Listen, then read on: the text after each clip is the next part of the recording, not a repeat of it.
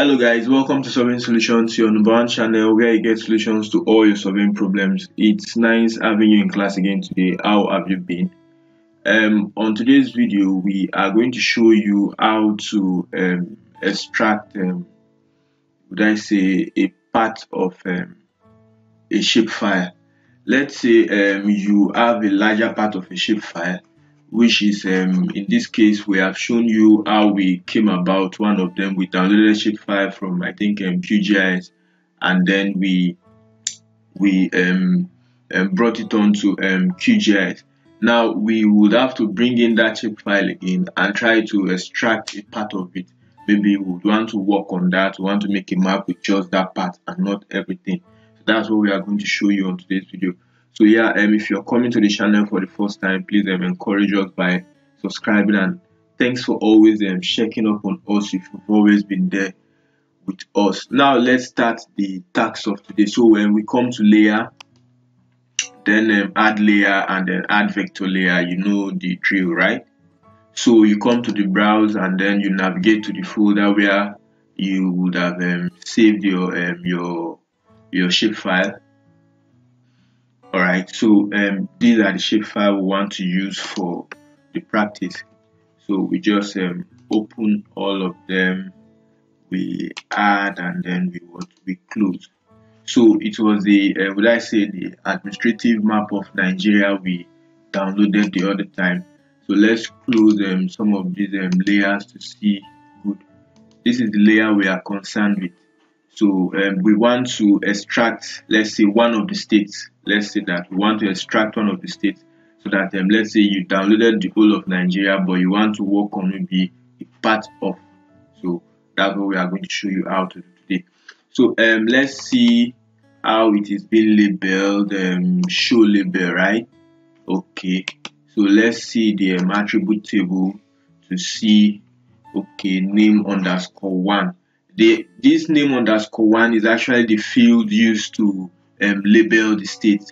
Therefore, we would go back to the label and then change the labeling to name underscore one. I think it's on name underscore zero.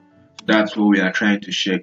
So we come to properties and then we modify that that particular option. Okay, it's on name underscore zero, yeah. So we take it to name underscore one. Then the font, let's see, Times New Roman, yeah. Then apply and then okay, good. We are good to go. So we might not really need these other layers again, so we can easily remove them, right? Let's remove them. So we just have the layer we need. Now we would want to extract FCT, that is this particular state here. So we want to extract FCT. So what we are going to do now is that you would use this let's say this tool. You would use this tool.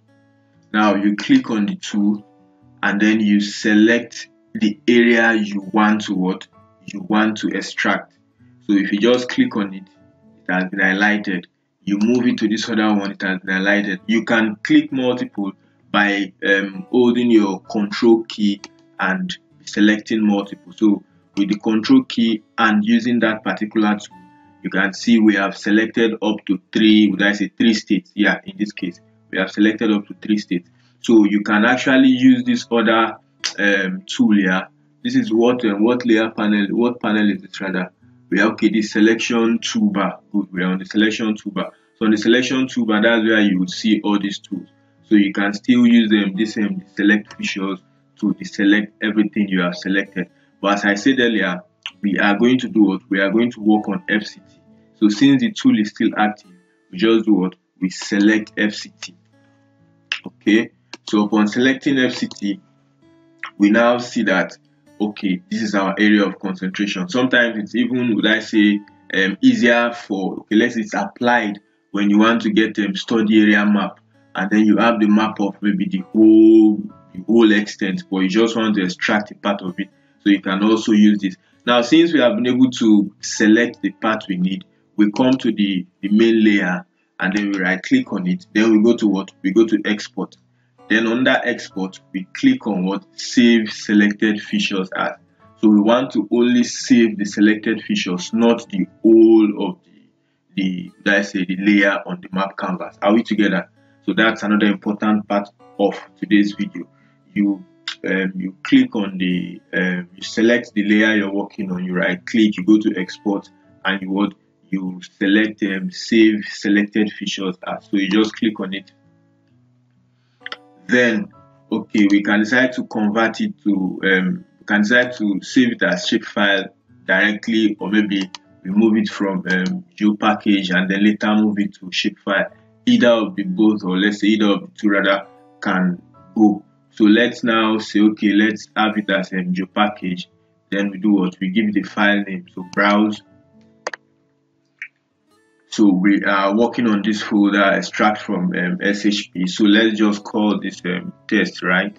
Let's call this test, and then we say what? We say save. Every other parameter we can decide to do any other stuff with it if we want to, else it's okay as they are. So we just say what? Okay. So the extracted, let's say the layer that was exported is now under your layer panel. So you can decide to close the main or the full or the complete, and you will just have the part you need, your area of interest or your area of concentration. You just have what? Your area of interest or what? Your area of concentration. So if you need it as a shape file, maybe for you to be able to carry out maybe so many other tasks with it, you can still click on it and you come to what? Export, and you click on what? Save features as. The same way we had to export the selected features. Now it's not selected feature, we are trying to save the whole feature, because this time around we just have our area of concentration. We are not selecting any part of it. So you just click on save features as, and this time around we are saving it as what? Shapefile. So you select shapefile and then we give it a name as well. So let's call this test as well. But please pardon my spelling. I just love to spell that way. So you click on save again and you say what? Okay. So you will still see that on the layer panel.